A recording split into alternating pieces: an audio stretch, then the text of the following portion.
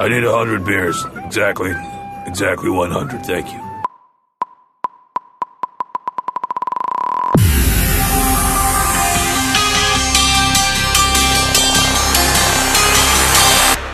Welcome back to Tap Tempo with me, Matt Lang. This is episode 10, and I'm a little bit surprised we made it this far, but we did. So fortunately, we do have something a little bit special in store for you this time around. Before we get into that, got a few gigs coming up this weekend. On Friday the 8th, I'm in New York City at Output. The next night, on Saturday the 9th, I'm in Montreal at Newspeak. And then fast forward 6 days later, on Friday the 15th, I'm in London, Ontario at the Block Party Festival, sponsored by Bud Light, which is kind of funny considering what happens next in this episode. And then on the 16th, that Saturday, I'm back in Chicago at Soundbar once again, and we are doing the whole thing in Dolby Atmos this time around, and that is super exciting. So let's talk about this episode. A few days ago, I got a knock on my door, and I go out, UPS truck is gone, but instead there are a few boxes, and it apparently seemed to be a bunch of Budweiser and Bud Light and all the variations thereof.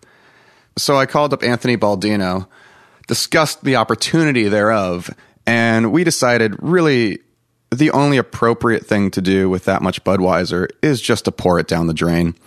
So we drove first to the Stone Company store in Pasadena, picked up a growler of one of their Pilot Pale Ales, which was actually delicious. And we had that while, as you will hear, pouring out 100 beers over the course of this one show. And we also talk lots of music stuff. Anthony is my closest friend, an amazing human being, and also incredibly talented. As you can tell from the rapport, you know, it's a very casual and it's a much looser conversation, as that is how we do, and we usually have these conversations at least once a week. So to give a little backstory also, the whole concept of doing this show came to be when Anthony and I were sitting at the Highland Park Brewery some months ago, and it was just the kind of thing where we were talking, and it was like, man, we should put a microphone in front of this. So Anthony, from the very start, has been a big part of this show. The music he does himself is just beautiful, and it's incredibly intricate, extremely well produced. It's beyond impressive. And I'm really excited he's here. So without further ado, here's Anthony Baldino and I and 100 beers. So we've got 100 beers here. Almost exactly 100. And thanks to the kind folks at Anheuser-Busch, figured the only appropriate thing to do with 100 beers, especially of Budweiser, is just dump it all down the drain. It's the smart move. It's really the only way to play it. Yeah, I don't know why they'd ever send it, but they did. So I think, we should do them the honor of sending it down a slow, dark funeral, one beer at a time. And with that said, cheers. Cheers. Goodbye, Bud Light. There she goes. It's so thin looking. It does kind of look like water. Yeah. Or bad iced tea. Kind of feel like we should try one. Oh. I know. How about we try this delicious looking Bud Light lime? Oh, let's try the lime. Yeah. Hand me one of those. Here you are. Okay. Twist off. Forgot that's a thing. Cheers. Yeah? Oh, God. Where many man has boldly gone before. Oh, you. Fuck. Ugh. That's so bad. Oh, my God. That's like bad Sprite. It is. It's exactly like expired Sprite. That's fucking hideous. Jesus Christ. Ugh. This is an endeavor. It's going to be a long podcast. It's going to be a long podcast. On the bright side, we were smart and we got a growler of a Pilot Stone Pale Ale. What's it called? I don't know. It's one of those days. Yeah. How was your day going? It's one of those days. My day is pretty bad, I'm not going to lie. Why? Love. What about love? It's brutal. And it hurts. Love hurts. Over and over and over again. Mm-hmm. And even though you want it to work really bad. Doesn't always work. It does not. No. But fortunately, we now have 96 beers left Oh. to help you get through that. Good. Yeah. Nothing like getting rid of lost love, like just pouring it down the drain. Down you go.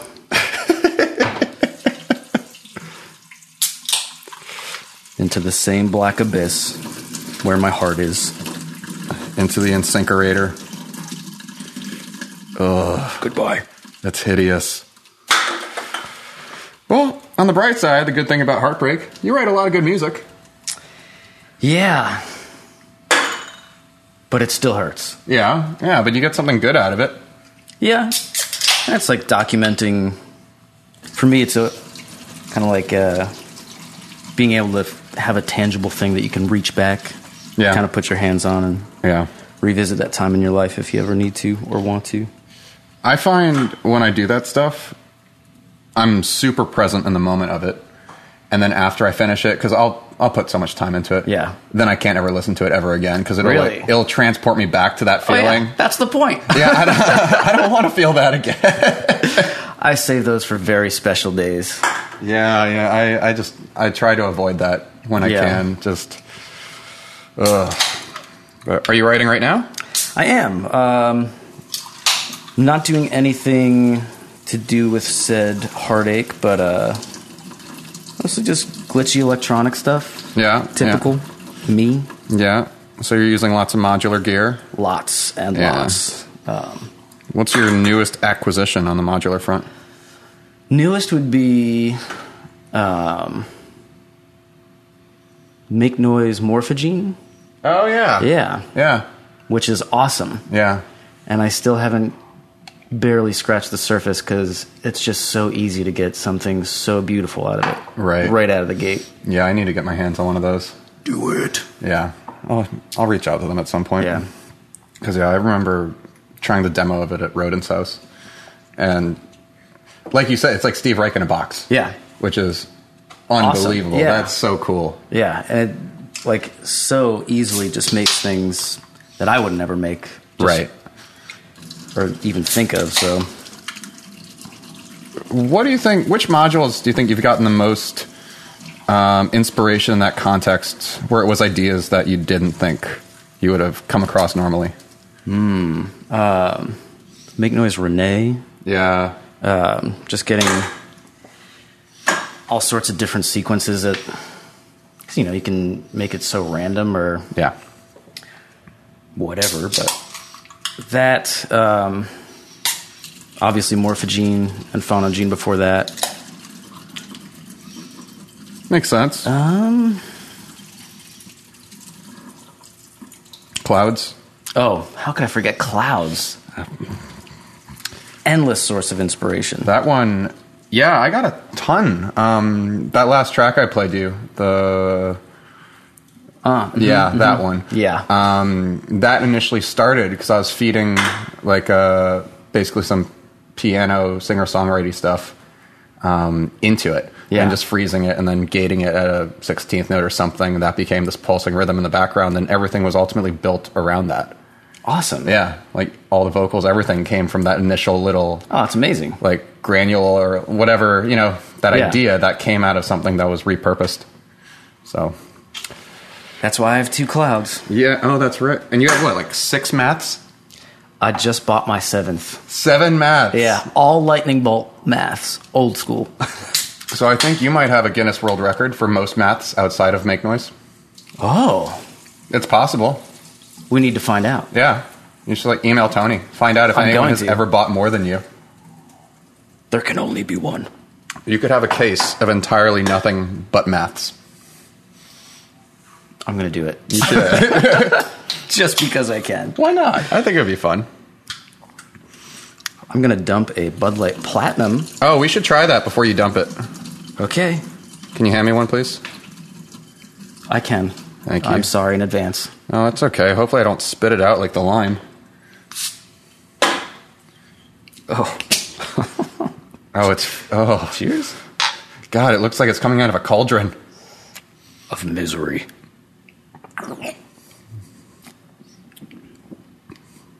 It's not as bad. Yeah. It's terrible, but... Wow. It's triple filtered. Premium 6% alcohol, light beer. They shouldn't have stopped at 3. No, they had to double it up. I like it when the beer companies have 6.66% alcohol. It's rare nowadays you find that. It's silly fun, though.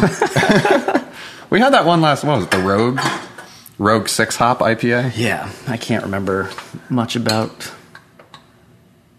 the beer other than the 6.66%. Yeah, it wasn't that memorable. It wasn't bad. No, it was totally drinkable. It was okay. But at the end of the day, yeah. I like this Stone. Yeah, this is good. Yeah, it's solid. It works. Yeah. How's your day going? I feel bad I didn't ask you. Yeah, it's all right. My day's kind of weird.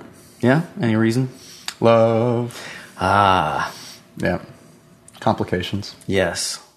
The usual. The usual. Yeah. The same boat of misery. Yeah. But it's a weird it's a boat of misery right now that, I'm not heartbroken. Mm-hmm. I'm more just a little bit confused. Yeah. And so consequently, it's not really inspiring me at all. Oh. Which is, kind of disappointing. It's not like I'm having my heart ripped out of my chest or anything like that. Stagnant emotionally it's just and musically. One of those what the hell is going on here kind of things, and lack of communication, which, God, millennials and their communication skills are just... It's amazing. An entire generation of people who just don't know how to communicate or choose not to, or... Yeah. And... Yeah. And it sucks. It makes things really confusing. Yeah. So, I'm going through that. I'm sorry. That's what it is. What we got each other for. Exactly. And beer. And 88 beers maybe? I don't know. I stopped counting. Mm-hmm.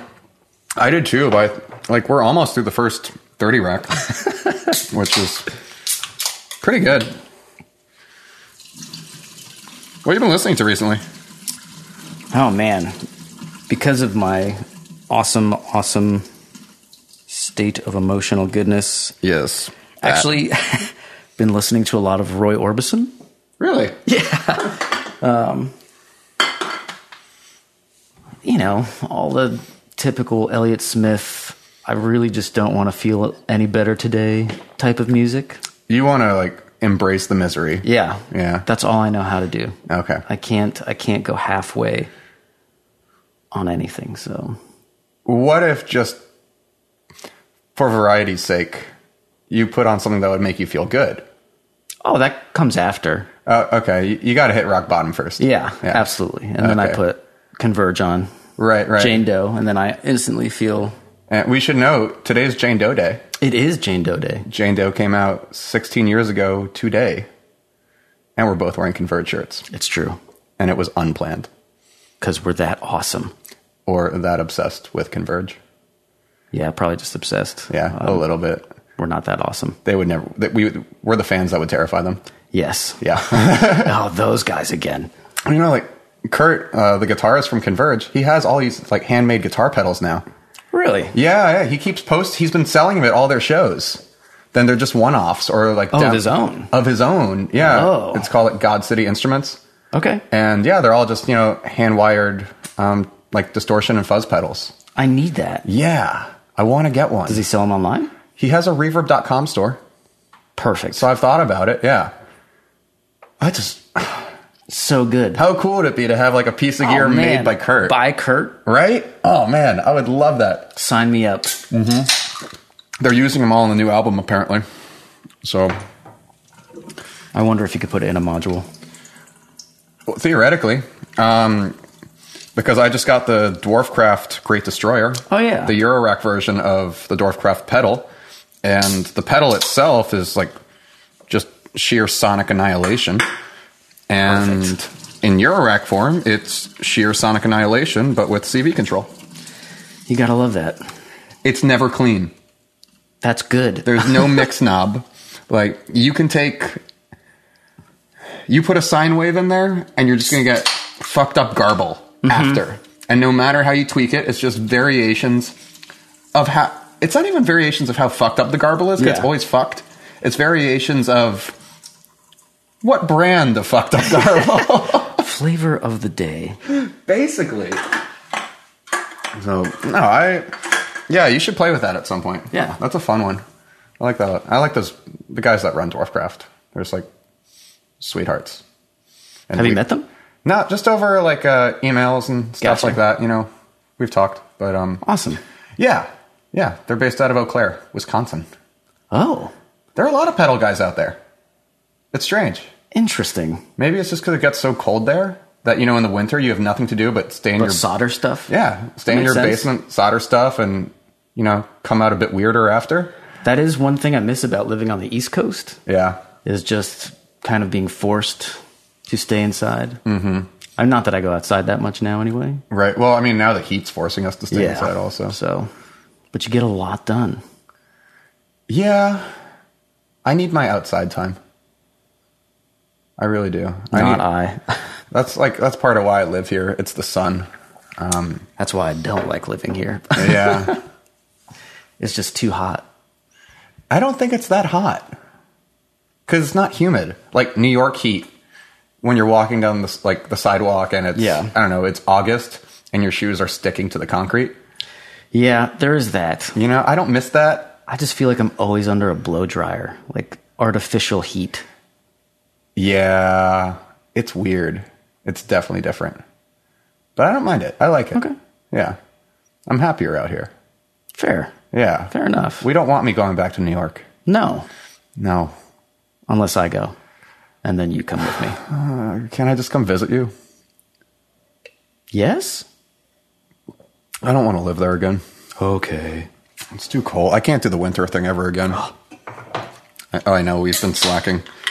Sorry. Oh, shit. It just spewed all over me. That's what you get. This is probably because, you know, I ran the shopping cart off the sidewalk. That was impressive. It was like the X Games of shopping cart filled with beer. It was kind of like a jackass moment, but at the same token, it's Bud Light. So, you know, it's kind of like, let's beat it up a little bit. It deserves to be beaten up. I just didn't have the foresight to remember that the beers would kind of be a little bit explodey on our return. Yeah. Yeah. Oh, well. But at least you'll smell nice afterwards. Yeah. Aroma by Anheuser-Busch. Oh. Yeah. The last date you ever had. Calvin Klein, Bud Light. This is what they sell in frat bars. Oh, God. Yeah. It's just Bud Light and date rape. Basically. Yeah. Basically. Don't you want to go out to one of those now? All the time. I don't miss those. No. I think the only time I ever really went out to those was when we were in Boston. Yeah. It's because just so many of the bars there were like that. It was hard to avoid. Yeah. When was the last time you were there? I think 2 years ago. Okay. You were doing the modular show? Neil Leonard? That was a couple years before that. That was an awesome show. Yeah. That was at the museum, right? Yeah, it was me, Jason. Oh, I'm blanking on his last name. I'll come back with that. But Gotti was there. Gotti Sassoon was there too. Yeah. So that was a lovely show. That would have been awesome. I love Gotti. I miss that guy. Yeah. Me too. God, these fucking things keep just shooting all over me every time. Would you like a bib? How about a towel? You could do that. Yeah. Oh. It's just... Episode 10. Pour 100 beers down the drain. I'm running out of space to put all these cans. Yeah, I just started stacking mine on the counter for now, and I figure, you know, when we open up the next 30 rack very shortly, then just replenish the trash. Smart. Yeah, working on it. I don't know. Down you go. Bye-bye. Well, in more exciting news, I believe you have a little EP coming out with the one and only Detroit Underground. I do. Tell me more about that. Really excited about that because obviously Detroit Underground is Detroit Underground. One of my favorite electronic labels for a long, long time. Yeah. And they'd probably be at this point my number one pick for if I got to release anything on a label, it would be Detroit. I mean, if Hefty was still around. Yeah. But those were the good old days. I know. That's a nostalgia thing, too. Yeah, totally. Yeah. So, yeah, anyway, it started out mostly modular, like straight out of the machine. I'd build a patch and figure out kind of the choreography of it, how to perform it. Right. And I got about 4 or 5 tracks in with that type of approach, and it just, have yourself a Bud Light Lime. Thank you, sir. And when I started to listen back as the collection grew, it just didn't have any soul to it. Not soul, but like, it just sounded cool and didn't. I wasn't saying anything or right. Didn't really feel much. It was just cool music. Yeah, but I mean, I think that makes for you. You also are a classically trained musician. True. So I mean, that's like we've spoken about this, and Sarah and I talked about it a few weeks ago, and that whole thing is when you do have that traditional background. While yes, you'll get a ton of inspirational ideas and a modular, and they can do things that no other instrument can possibly do or get you to think like that.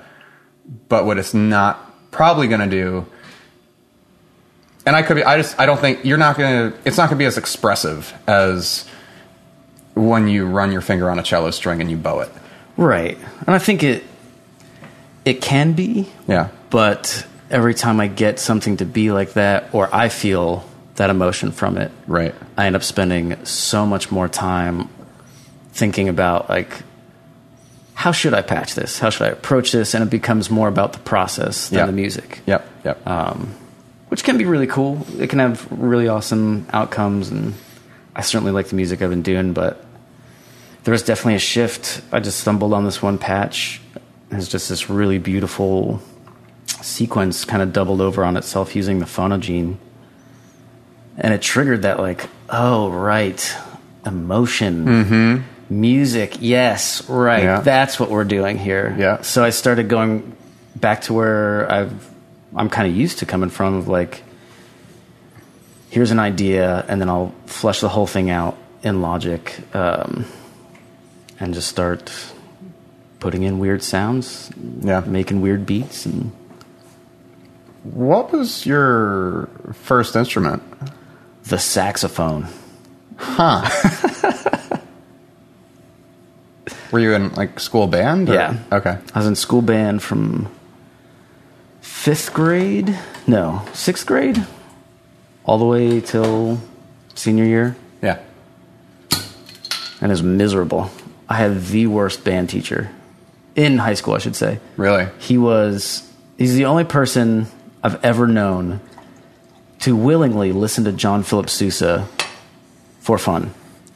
Yeah, that was his go-to. That's harsh. And so because of that, since I started on alto and then got to baritone in high school. So then he just gave me a bunch of tuba parts to play because there was no tuba player. Nice. Yeah, real nice. And after that was bass guitar? Yep, and probably in 8th grade I started playing bass because I had really lousy friends at the time, and I really wanted to play guitar, and they were all in bands, and so I'd go and hang out, and this one guy, Keith, was just kind of snobby about his guitars. I'm like, man, can I try playing your guitar? Like, no, can't play my guitar. Well, I have this old thing you can play, and it's this piece of garbage Radio Shack guitar with a 9-volt battery in the back. Perfect. And a speaker built into it called the Terminator. And it only had like 3 strings on it. Amazing. Yeah, and so I didn't know anything about restringing guitars, but I was just happy to have a guitar. Yeah.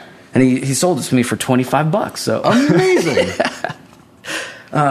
Anyway, that led to like some other guys calling me randomly saying, "You play 3-string guitar? We need a bass player." you want to play bass in our band? You play a 3-string guitar. We need a bass player. And that's actually how I got into playing bass. And of course, like, it's looking back on it, it's kind of insulting. But, but at the time, like, I didn't really have many friends and was far from being a cool kid. Yeah. So I was flattered and was like, yeah. And so my dad, who's just a gem of a person, took me to the guitar store, bought me a bass. Did it have 3 strings on it? I had 4. I had all 4 strings. Okay. And then I just played bass in punk bands and eventually got to Berkeley and started playing a lot of funk. You? Yeah. A big James Jamerson fan. Okay. All right. At the time, at least. Yeah. And back then I was really good. But part of the reason I got into electronic music was because I could do it by myself. Yeah, you don't need a band. Yeah. And Berkeley is a great place to be and a great place to meet people. We were there at such a good time, too. We're like the golden age of Berkeley. I'm really, really fortunate that we went through that. Yeah. But all the bands that I ended up playing in was the kind of typical, like, it's my turn to solo still. Yeah. 7 hours later. Like, yeah. I mean, that was Berkeley bands for you. Yeah. And it's just, guys, none of this matters. Like, this band's not going to make it. And I just got really tired of the ego and, that it being the most important thing in the world. So the kind of funny thing about that too is that because Berkeley, in a way, it's like the grand equalizer, because everyone who goes there is basically the strongest musician in their own district. Yes. Wherever that is. Yes. And then you get to Berkeley and you ain't shit. Yeah. Oh. Yeah. Oh. I'm not good. No. I think it's great. You need that. You know? I remember that. Yeah. That first, because they have the rating system that you have to play. Yeah. And you get there. And it goes 1 to 8. Yeah. And I was so excited. Mm-hmm. I was so excited. It was like, I'm going to go in. I'm going to do this. It's going to be awesome. Yeah. And I do it. And I get my ratings back. And I got 2s across the board. But then, to make it even better... Oh, no. This was different. But just... so in the bass department... My first year of Berkeley, when you have like 9 classes at a time. Yeah. So I got an A- in my bass lessons. Okay. And so I come back to lessons the next semester. Teacher asked how I was doing. And I'm like, I'm doing really well. Like, I'm really proud. I got an A- last semester. Like, I was really burnt out and like thought I was kind of behind. He's like, oh, yeah. We always give an A- or an A to everybody so they stay in school and don't drop out. Oh my God. And I'm like, oh, so you're saying, he's like, yeah, you probably should have got like a B- or something, maybe a C. I was like, thanks. Wow, Berkeley. Yeah. That's amazing. Oh my God. I remember I auditioned with Joe Stump. Oh, the legend. Yeah. It was like a Yngwie Malmsteen type. Yeah. He was the resident 80s shredder. Oh yeah. He's probably like 60 at this point. Still sure dyed black hair, black sunglasses, living the black dream. leather, everything, totally. Every day. Yeah. And I remember when I came in, he just had me play blues with him. Okay. And which was kind of an odd choice because I've never been a big blues player. Yeah, same. But I think also... Hello. Hi. I think a lot of the kids when they come in, they have, Flight of the Bumblebee prepared or something like that. And I didn't. I played in like a metal band. Yeah. And it wasn't, shred metal. Like I was into just like odd time signatures and weird, jazzy chord changes and stuff like that. But it wasn't the, a million notes per minute. And so consequently then being placed with the guy who is the million notes per minute guy at Berkeley, it was kind of one of those, I don't really know what to do here. Help? And I thought I was good at guitar, and then, just like you, 2s, flat across the board. I was one of those, like, oh. Ouch. And then, the guy across the hall, like, comes in and, like, gets 8s and has a full ride to Berkeley the entire time. And it's funny, that exact thing, the guy across the hall, he's a bass player. Yep. Played, like, a 12,000 string bass. Right. All 8s. Couldn't write a piece of music to save his life. Amazing how that works out. Yeah. Yeah. I was always fascinated by that. Yeah. Could play anything you put in front of them, just hear something once, have it memorized, read anything. Well, it all comes down to your training, too. True. If what you've been trained to do ultimately is just recite, you can become, amazing at sight reading and technically perfect. But when you're asked to come up with an original idea because you've never been asked to explore that side of you before, true, that's going to be really challenging. Yeah. So that makes sense. I mean, it does. Looking back on it, I was just very surprised at the time. Yeah. So then you get out here to LA. There's like post Berkeley. Mm-hmm. What's your first move? First move. I'm trying to remember what my first gig was. I think my first gig or job was working on a score with Ed Shermer.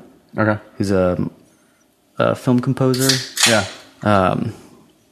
And a good buddy of mine, Chris Lane, we were working a lot together at the time, so we were just doing like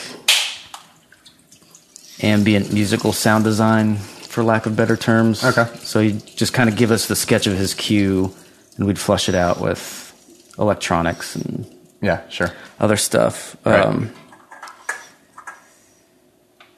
Which was probably the first time I kind of realized if you're going to spend time on anyone's music, it should be your own.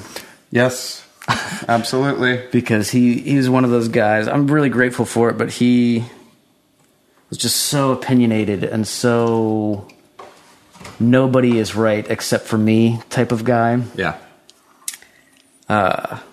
So yeah. But then from there I started working at Bevmo because I really needed to pay the rent. And then after that, I started working. Actually, before I even got to any of that, I should say, again, my dad, gem of a person, forced me to. He said every morning from 9 to noon, make it your day job to just look at every Craigslist, every like Mandy, entertainmentcareers.com post every day, even if you get nothing, and just reply to everything. So really, yeah. So. And of course, at the time, I was like, Dad, I don't want to do this. Yeah, of course. God. But sure enough, I ended up working with Jerome Dillon. Nine Inch Nails. Yeah. 9 Inch Nails. And he's doing film stuff at the time.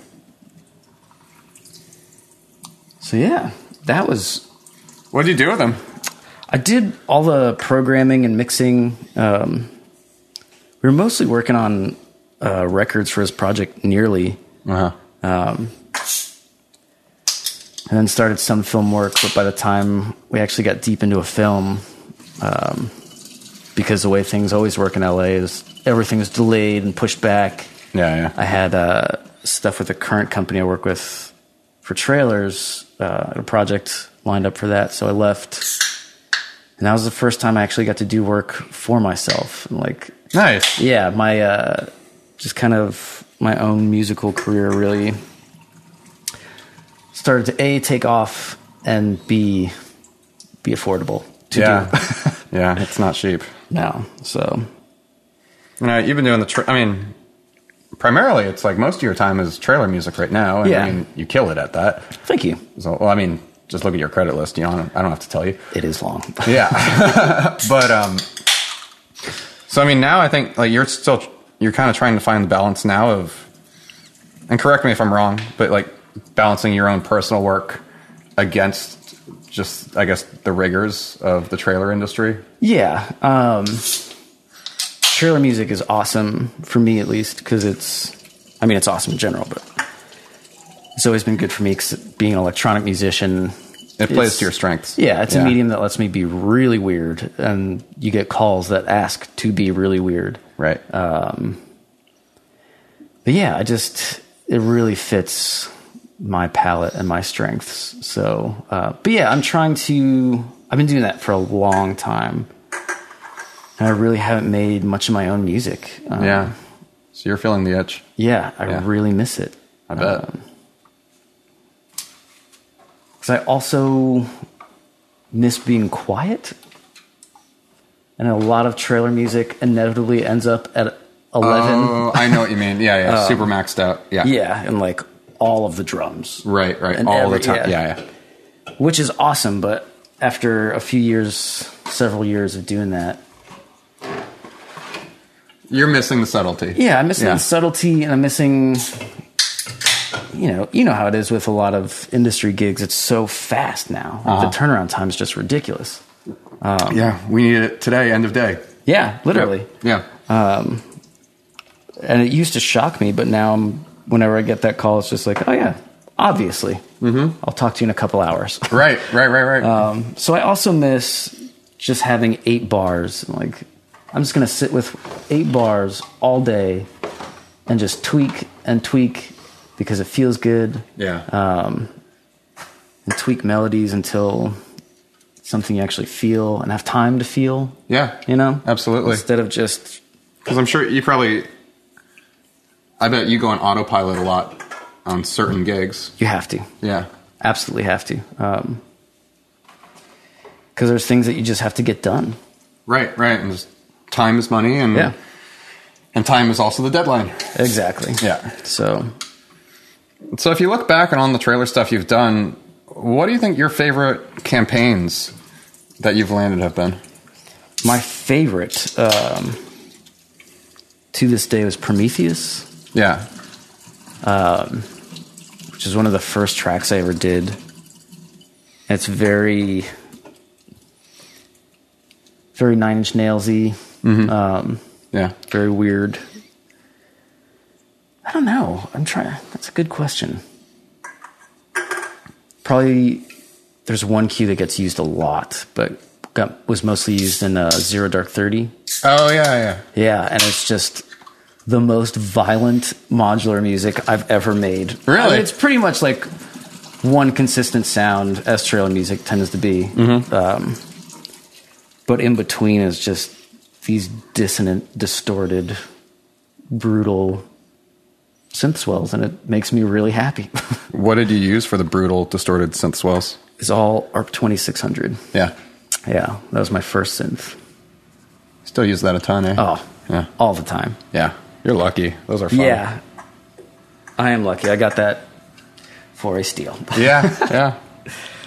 But if you were to get any synth now, not modular, just like freestanding synth, what'd you get? I'd probably get a Jupiter 8. Yeah. Because that's the one thing I don't have is anything that I can do. You don't have a poly. I don't have a poly. Right. I'm always building them. Right.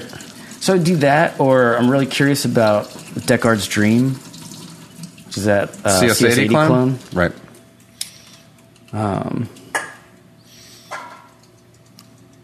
Yeah, I don't know what else I would get. Moog? No. Moog, No. I would love some good Moog goodness. Mm-hmm. Good Moog goodness. Yeah. Whatever. Everyone needs a Moog. But the system that I would want is so breathtakingly expensive. Do you want a modular? Yeah. Okay. Even though you asked not modular. Sorry. I mean, you found a loophole. True. I don't know. I don't know what else I'd get. There's not much. I mean, there's not much new stuff coming out that gets me curious aside from modular stuff. No, and I mean, while there's been a slight resurgence in analog synths, I mean, the analog polys, for the most part, that are coming out are just like the $200 Korgs. Yeah, or that Behringer right, yeah, okay. DeepMind thing. Right, but aside from them, and then there's the Modor. I always think Mordor. Which, like, I wish that synth was called Mordor. That would be amazing. But I think that's still... I don't think that's analog. I think that's virtual analog. I don't think I know that one. It's $5,000. Whoa. Yeah, it's got to be analog if it's $5,000. Well, you never know. Got to be. But aside from that, I can't really think of any analog polys. I mean, there's the Dave Smith stuff. Yeah. Yeah, and I've never been a huge fan of it. Yeah, it's nice. I would definitely use it if someone gave one to me. But every time I play them, the price tag I immediately think of a lot of other things I could do. Have you checked out the OB6? The Oberheim that Dave Smith's making? I know of it. I haven't checked it out.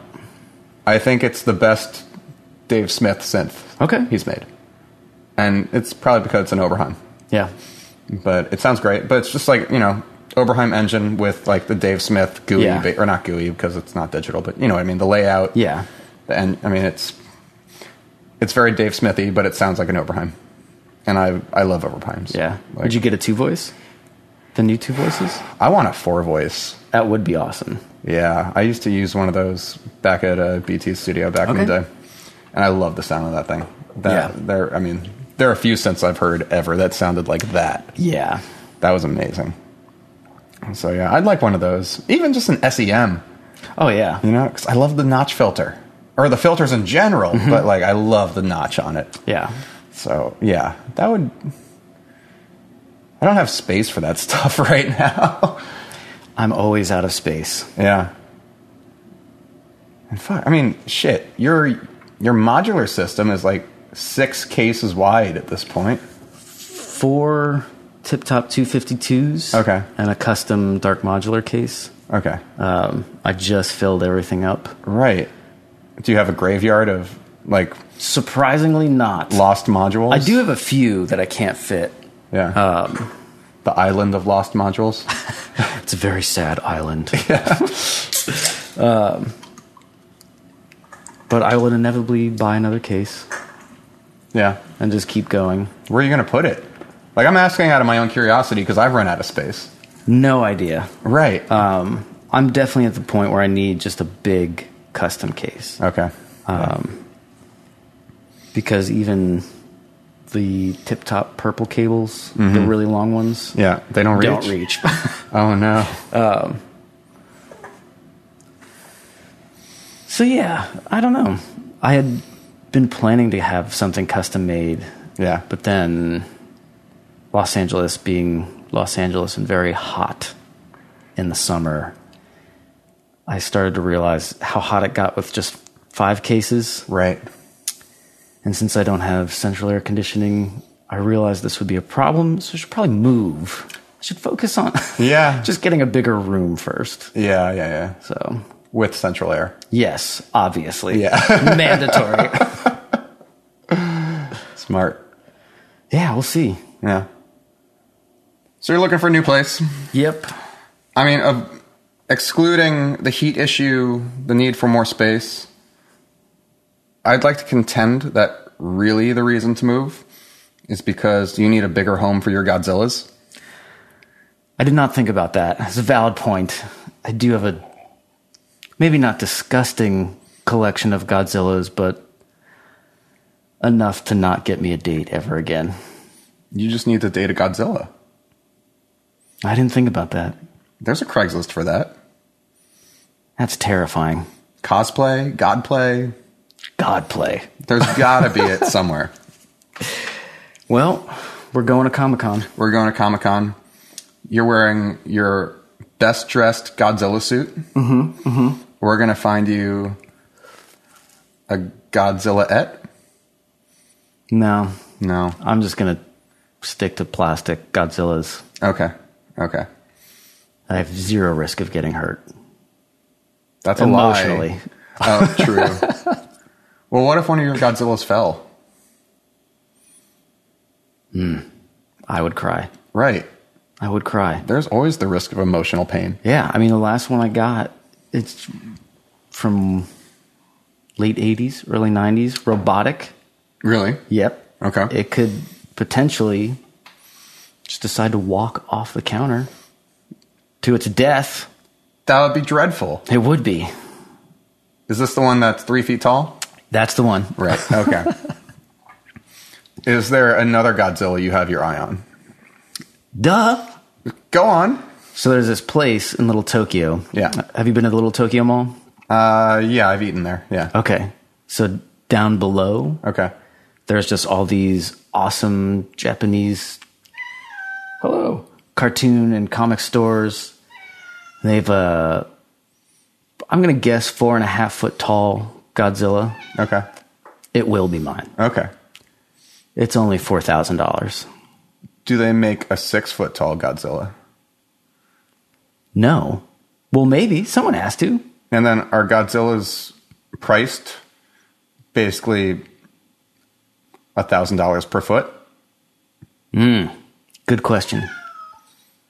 I have no idea. Because you could do like nail a really, really awesome trailer, one that pays you stupid amounts of money, and then commission a 12 foot tall Godzilla. That would be awesome. Or I would love to just do the music for the next Godzilla movie. Maybe take like, you know, a little less money for a whole bunch of Godzillas. Right. I would do that deal. That's fair. I was at Sarah's house the other night, and for Call of Duty, they gave her it's a Call of Duty, it's like a 3-inch tall bullet that's also a bottle opener. What? Oh, so cool. That's amazing. Yeah. Unbelievable. I need gifts like that. I know. It's like, I'll do Call of Duty just for the bottle opener. Seriously, don't say that. If they would hire me. Oh, yeah. Yeah. Take that paycheck. I want the paycheck, but I really want the bottle opener. Yeah. That's special. I would take that. Do you want to move more into full-on scores? Or just expand into that, I suppose. Expand. I just want to expand in general. I've been doing trailers for so long that I was working on a video game recently. Yeah. Which I cannot say. Nope. But it was nice. It was a really nice change of pace into a bit more long form. Yeah. Yeah. Where, like we were talking about before, trailers, sometimes you just have to go on autopilot, but... Well, it's also, everything has to be 2.5 minutes. Yeah, even if you have time to think about it, there's no... Like, you don't bring that theme back ever. Right. Because it's just a standalone idea. Right. And you're competing with dialogue and all the sound effects they put on top of you and all that. Yeah. But I'd love to get more into film. That was actually the reason I moved out here. Yeah. Was to do film. Me too. But I'd love to do that and then get more into video games. Yeah. Because I really like that process. Yeah. The kind of non-linear writing approach. Yeah. But it still has a script. Oh, absolutely. Yeah. But when implemented. Right.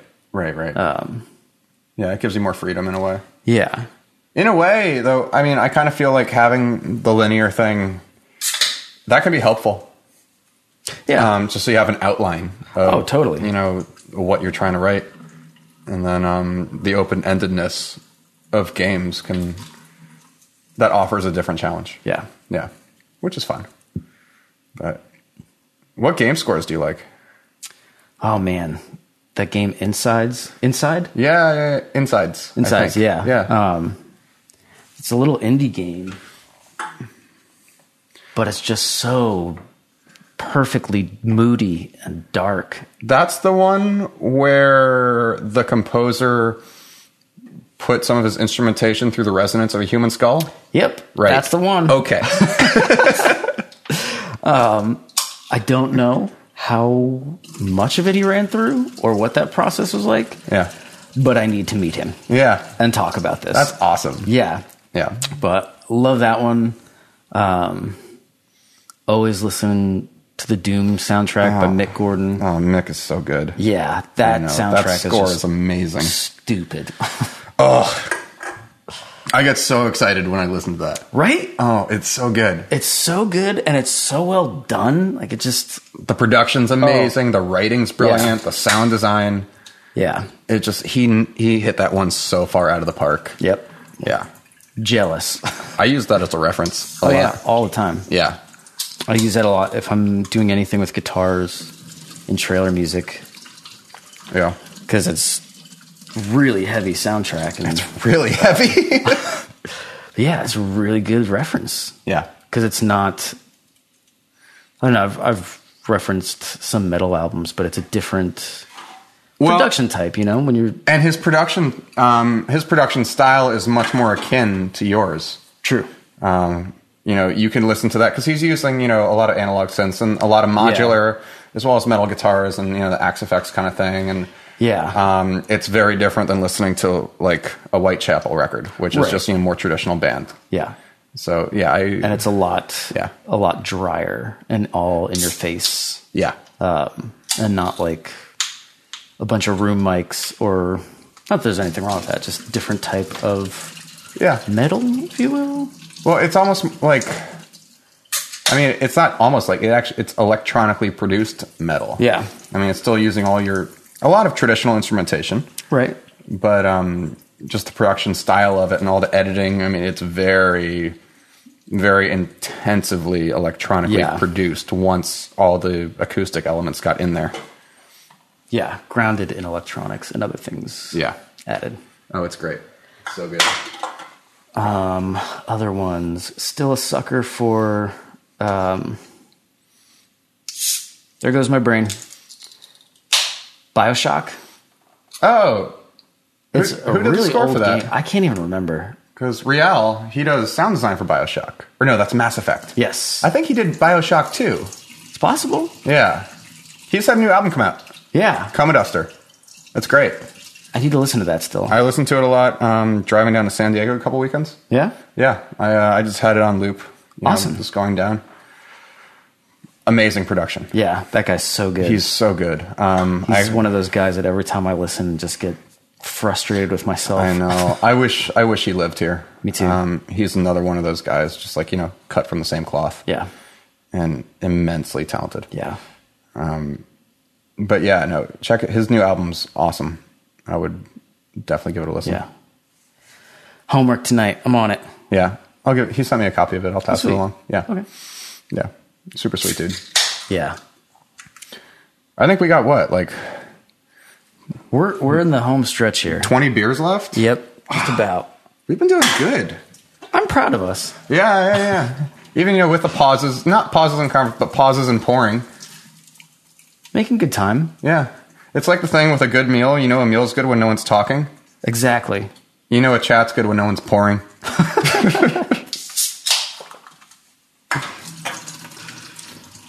It's terrible. Which? Well, that joke. The beer is just god-awful as well. Yeah. But, I just meant more my stupid joke. I thought it was lovely. Why, thank you. I appreciate your support. Here for you. Thank you. What's next? What do you want to do next?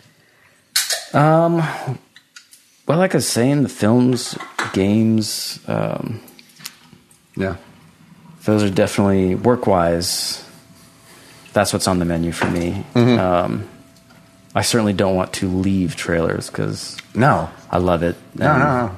It's kind of natural for me. Yeah. But yeah, work-wise, those. Personally, though, I want to finish this EP and then just start another. Yeah. Because, like I was saying, I kind of had that shift of, oh, wait a minute, I can still do emotional music, and I like this. Right. So I want to do more of that.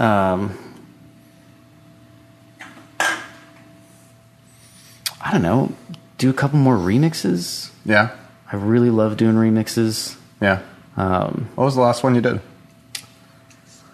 It's an unreleased one, which hopefully will be released Sunday. But it's for At the Drive-In. Oh, yeah. Yeah, which that one for me was...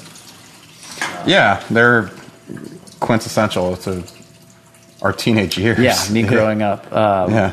But, it's weird the way life takes you on these weird paths, and the longer you kind of survive LA as a musician, a lot of these people start either coming into your friend circle or you come into theirs, or it's just one small circle that gets, of course. Tony, the drummer from At the Drive-In, has become a good friend of mine. So amazing. Yeah, and he's just like the most sweet person and so sincere, which is really hard to find. Extremely.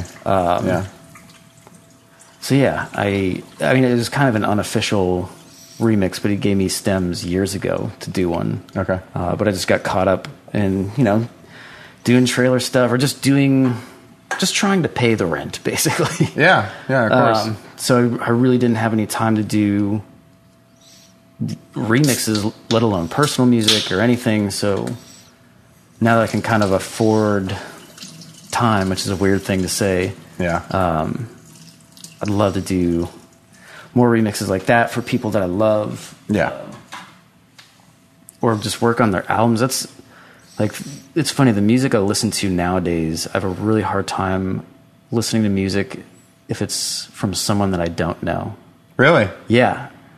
In some way. Like, I just really, or not associate more with, but like, I'm just more intrigued because I kind of know somewhat of the backstory while certain projects were being written, or just there's more of an story. Emotional connection to it. Yeah, or how that person or those people are when they're not being interviewed or not on stage. It's just, you get to see who they actually are and a glimpse into their life. So being able to pairing that with their music, for me is a totally different experience than like, here's a cool new record. Right. I'll still listen to it, but I get so much more. Yeah, when you have an emotional connection to that. Yeah, I just get more out of it. And there's something to be said, though. Because it's kind of amazing also, though, when you build an emotional connection to a record that you don't, like Jane Doe, for instance. Oh, yeah. We don't know Converge. No. But the way that record hit either of us, or both of us, I should say, at that period in our lives, we're both wearing Converge shirts right now, It's true. 20 years, 15, 16 years later. Yeah. Like, so I think, there's a power also in not knowing somebody because it allows you to apply your own meaning. Yeah. And it's harder to do that if you know the person firsthand, then you know the backstory. Right. So without that, the vagueness, in a way, makes it more applicable to your actual own life. Yeah. And that's fascinating to me. I don't know. I like that. I get that. And it's, for me now, that's a little bit harder, or maybe not harder, but more rare, just because when you're a kid, you're so angsty and angry about everything and like still feeling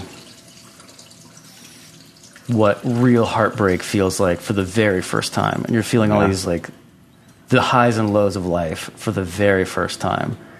So a lot of that music sticks with you, right? Or like you find something that suddenly matches this new feeling. Yeah. And not saying that I've felt every emotion that I'll ever feel, but I feel like I have that less the older I am. So, I was actually thinking this earlier today.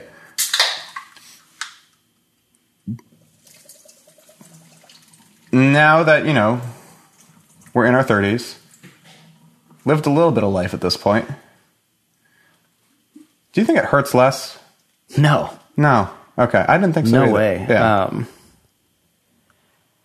The same, if not more. Yeah. I think you just know how to process your feelings. Yeah. I think I'm definitely better at processing it, but I think also now it hurts more for me because it's less about fulfilling a fantasy. Yeah. And now it's more about, building a life with somebody.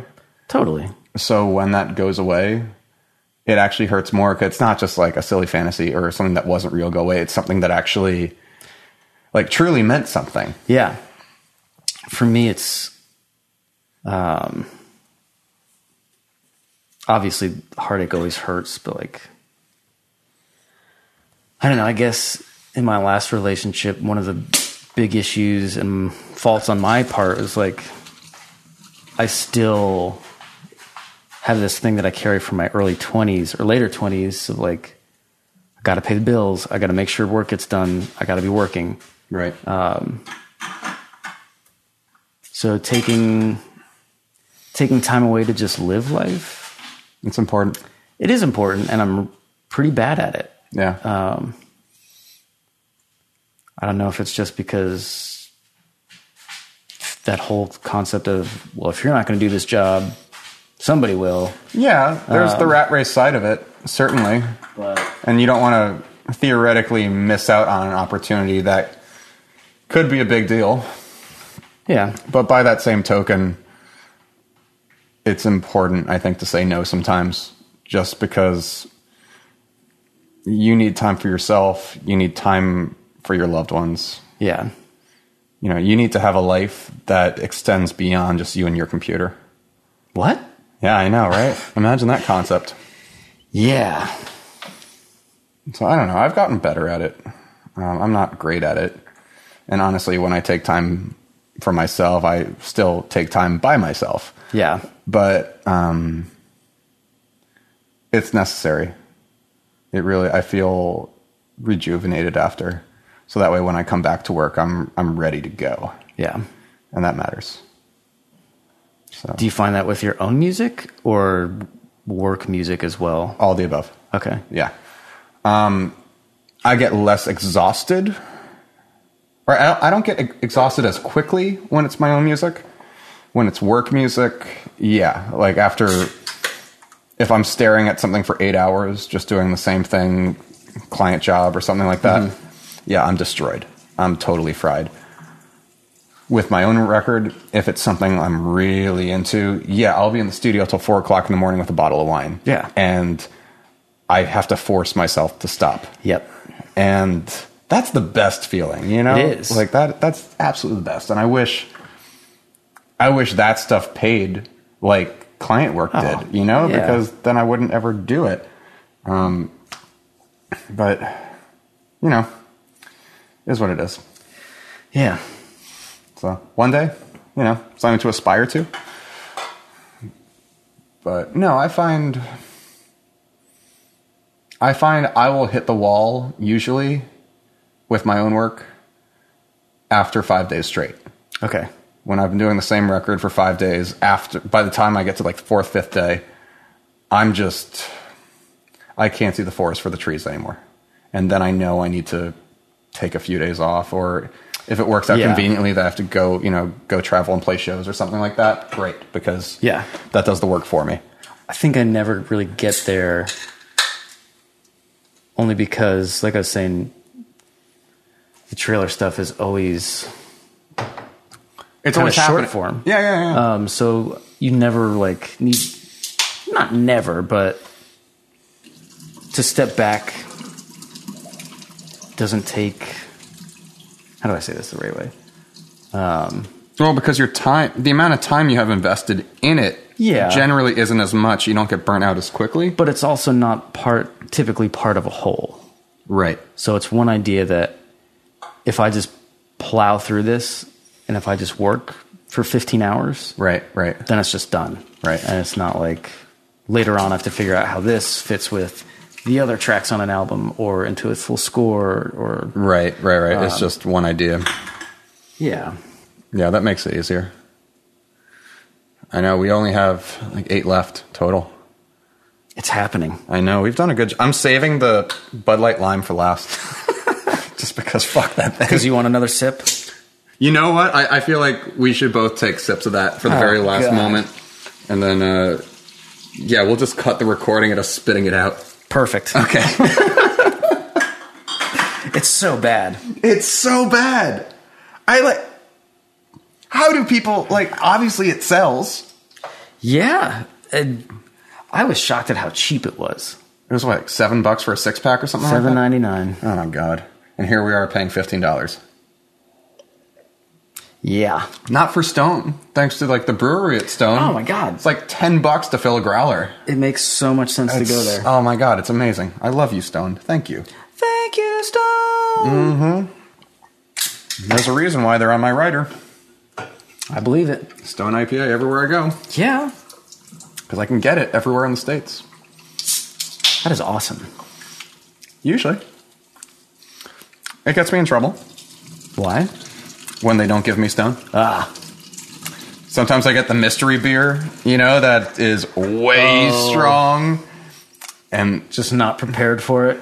well, I just don't know what I'm getting, you know, and then it's a 10% alcohol beer, and all of a sudden you're 3 deep, 4 deep. I have 3 of them while I'm playing or something like that, and I get off the stage and I can't walk. That's a problem. Good times. Yeah. So, you know, it's good to know what you're drinking. Always good. Yeah, so that's why Stone IPA is a perfect gig beer. Amen. Yeah. I'll drink to that. Brand it.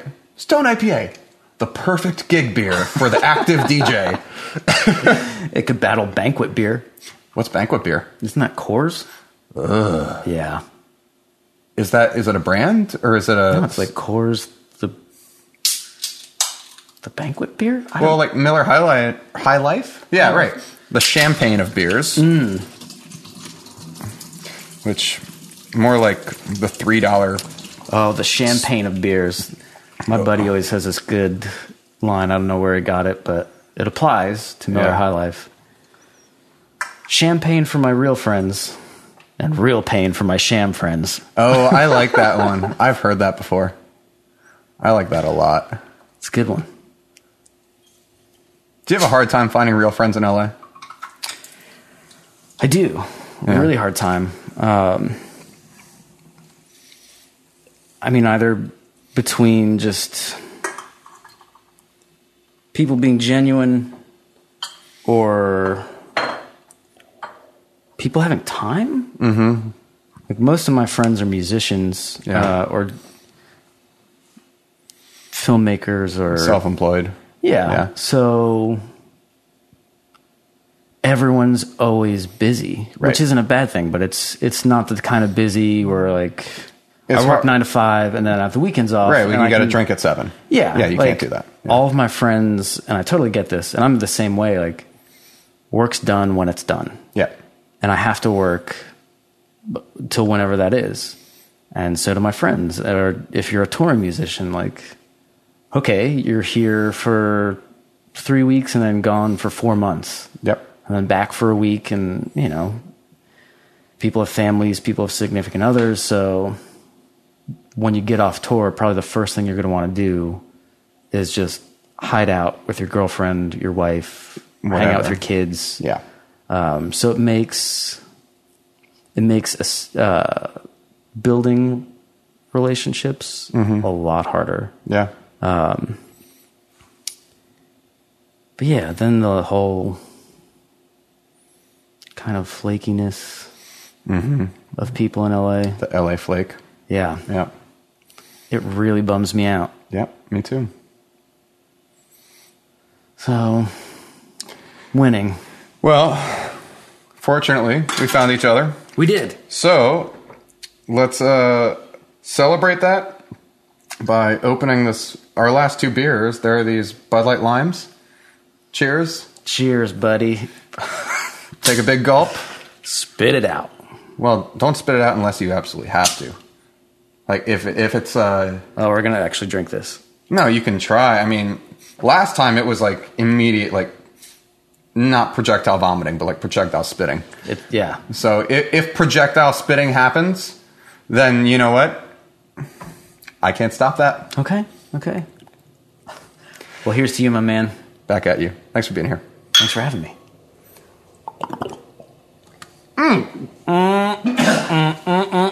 Oh, fuck.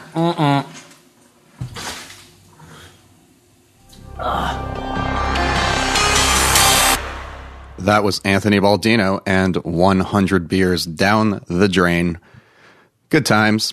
Go check out his music. He's on SoundCloud, Spotify, all the above. He actually did a remix for my track Inside My Head, which came out about a year ago on Mousetrap.